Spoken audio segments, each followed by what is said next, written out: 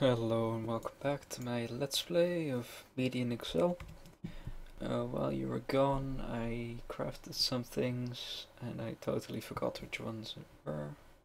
But I'm pretty sure you didn't see these Iblis clothes. And also, I have a sash that I've prepared for probably a Nef rune word. Let's see, can I use Nef? I don't think I can. There. No. Wait, no. That isn't it. No. It's another one. Maybe Eth or something. And that will give me some other bonus, but I forgot what it was, and apparently I ditched the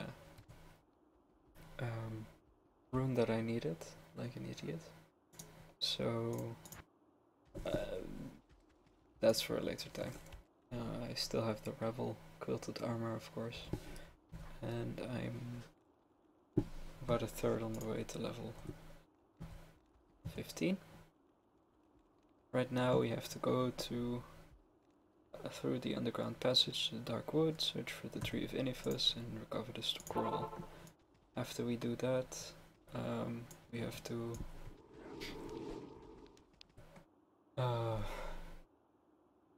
bring the scroll to Akara. She's gonna decipher it.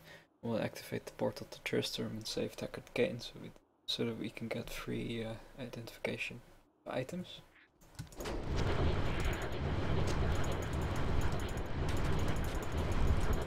But first I have to find the stony field and the stony field waypoint.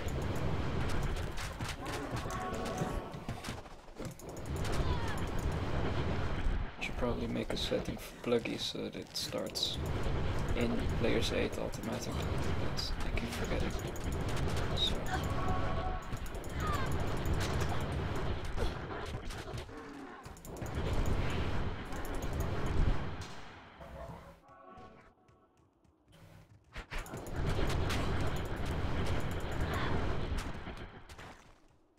Okay. Hoping this is no. That's the burial grounds. It should be somewhere around here. I have to be careful not to move through the areas too quickly because the monsters upgrade quite a lot in each new area, and I might get killed.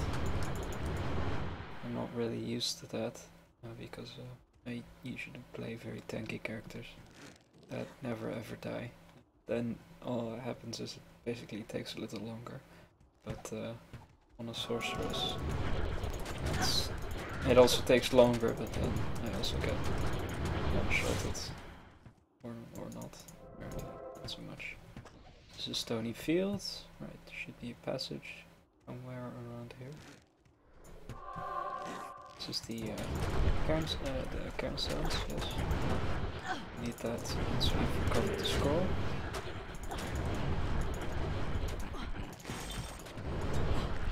It's a Chupacabra, dead. Need any of that. I don't really care about the items. So all I need is money and some base items, so that I can build better items out of those while playing the game.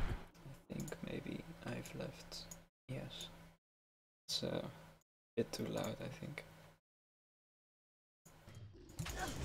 There we go. That's better. Okay.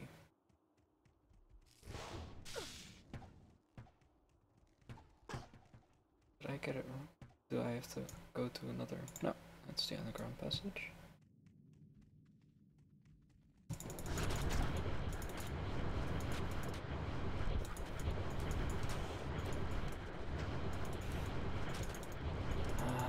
Yeah, that's one thing about this build that's kind of shitty, is that you don't have an easy way to regain a lost life. To drink some pots or ding, that also works. He's dead. Can I? It's a suck. Oh god, please.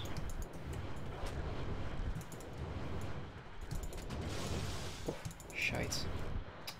He has a poison flash ability that damages you for problematic amounts of poison damage.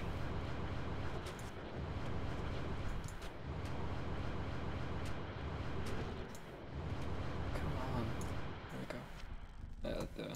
The upside to that enemy is that he drops loads of gold. Gold, delicious gold. Definitely want that. He has a nice one pointer, familiar. Gives me a +1 to all my skills. That's a free plus Lornado, so I should do a little bit more damage. Ah, it's not free. Obviously it cost me 2 skill points to spec into familiar. But it also upgrades my defensive skills. So it's really... there's no way to go wrong with this. And everything's dying very quickly now. That's good.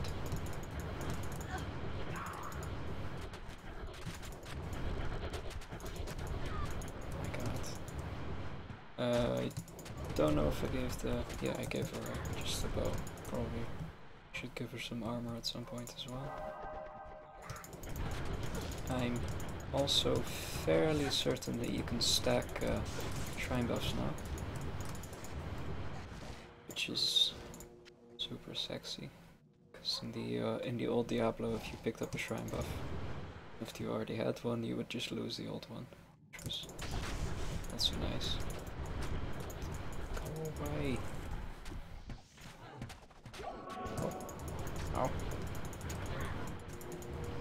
There we go.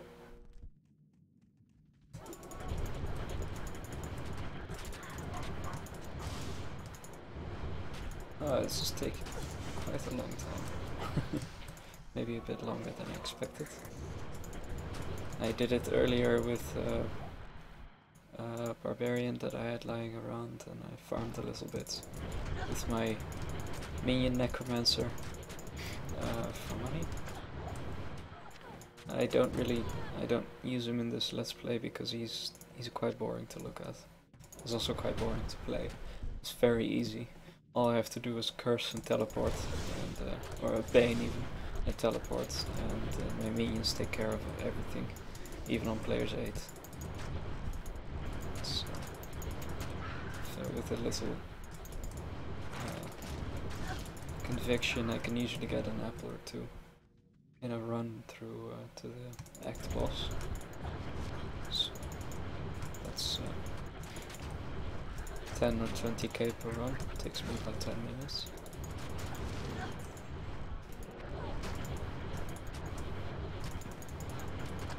Which is one of the upsides of a minion build. Very easy farming. You walk into an area, everything dies. But it's not involved, you don't really have to pay attention to positioning, because that Necro basically has a build where all he has to do is stand around. It's a hybrid. It's half vitality, half energy, so he has shitloads of health. And some reasonable regen from on-hit stuff. Or maybe it was on-kill, probably on-kill. Which means that I'm never really without anything. This is stupid cave snappers, it's actually 2 of them. Die!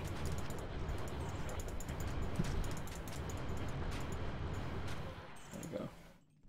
Lornado's done it again. This is already made 6k here, because of cave snappers. And the excellent money drops. Don't forget I have 2.5 or so money from enemies, because of my Archon's gem that I got from the first level challenge.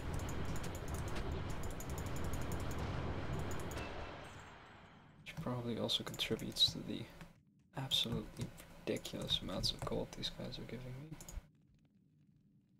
No, let's upgrade that. Can't upgrade anything. To soak? Ah! Just don't poison flash me. I need some poison resist because this is super bad. I can basically be killed by a single mob type. It's pretty much normal, but even my barbarians take a ridiculous amount of damage from these guys. But at least they have Titan Strike, which gives them regen. And the Paladins are even easier because they have, well, the Unholy Paladins. 3 of them? My god! The Unholy Paladins are even better because they have a skill called Unholy Flesh, I think, which also gives you regen, but for a very long time so you don't have to worry about punching things. And of course, Holy Spec Paladins have loads of area effect damage that you don't have to do anything for. Just stand around and your body will shoot things for you. It's in a lot of ways it's even better than me in a summoning build. Okay, what the hell? Because you're even more passive, but that also makes it, well, it makes it feel a little bit nicer because you're in the middle of the action, but it's still quite boring. Which is why I also don't play those guys too much anymore. This is actually a lot more entertaining because if I don't pay attention to what I'm doing, I immediately die. And the fact that I'm recording this also helps, I think, because it makes me not want to die constantly because it make me look like a massive noob. Crud. So, yeah, this underground passage is supposed to lead to somewhere else. I just found another entrance to a noob request area, which I don't want to go to because I'm now level 16, and these noob requests are, I think, 50 or 60. Which means I'll just get destroyed by all the enemies. There's no way to do that right now. Oh, maybe I have to go this way. There's still some leftover enemies, but we don't really care about that. We just want to get to the other side of this passage. Because that's where we'll find the tasty scroll and Deckard Cain and the first real boss that drops anything that we actually want. Okay. We're in the Darkwood, excellent. This is gonna suck, probably. There's a spot of lag there, I don't know if you saw it. I don't know where that came from. What's this? Oh, ow. Go away. There we go. Here's the tree that we need. This ancient tree has an aura of magic about it. Yeah, of course it does. An aura of magic. It's terribly interesting. Tell me more. Would you like to know more? I would. No lowers forthcoming. So sad. Just walking around to find a waypoint at the moment. There's a new type of enemy here, which is invisible, the Harlequin. It's not a terribly big problem, except if you're squishy, which obviously I am. So they can suddenly appear around you, and if there's enough of them, you'll have a very bad time. Because they do a respectable amount of damage, and if they've closed you in, you can't run away. Which is of course the biggest problem, because this build needs kiting. I have some armor. 258. 85 even. Which is...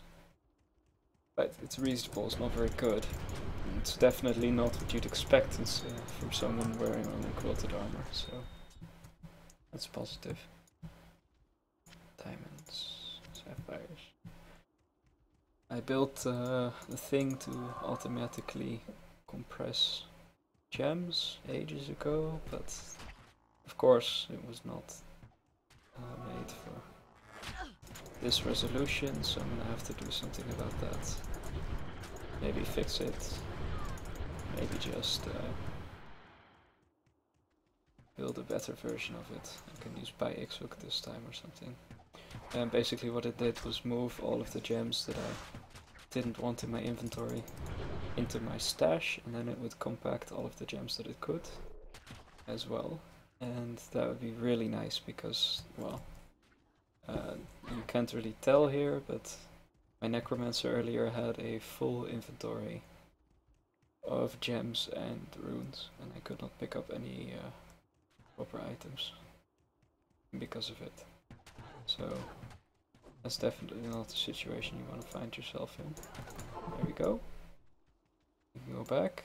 And that actually took me 15 minutes. Very good. I have So translated the runes on this. the runes have been translated. Hello. Now what we have to do is go back to the stony field and use the scroll of inifuss. I can just read it right now, but I'll do that when I'm next to the cairnstones because I find it easier. But that's something that I'll show you next time. Yeah, have a nice, whatever, day, probably a few hours before I get around to uploading the next video. Bye!